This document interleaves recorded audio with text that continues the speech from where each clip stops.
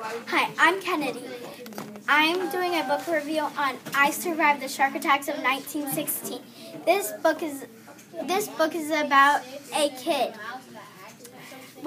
who stays with his uncle. His friends played a prank on him. After they played the prank, he played a prank back on them. A shark came when Chad was swimming around, and the shark ran into him. He got out of the water as quick as he could. I Kennedy recommend this book because it is a good book to read. If you like real books, you should like this book.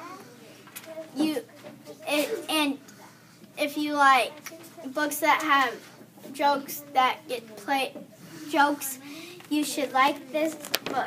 Read more Lauren Tarish books.